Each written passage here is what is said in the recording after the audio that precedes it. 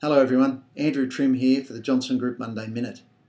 I'm going to follow on from last week's discussion about why real estate agents have a 93% disapproval rating. The first reason was that real estate agents are paid commission only. And the second reason is the way that major franchises get paid. Now, major real estate franchises are paid on turnover that a business has. And that's regardless of whether the business is making a loss or a profit, and regardless of whether the salespeople are making a good living or not. Every system that's been designed to sell real estate in this country is designed to increase the turnover of the business, not necessarily get the result for the business nor the client. Two classic examples, auctions and vendor-paid advertising.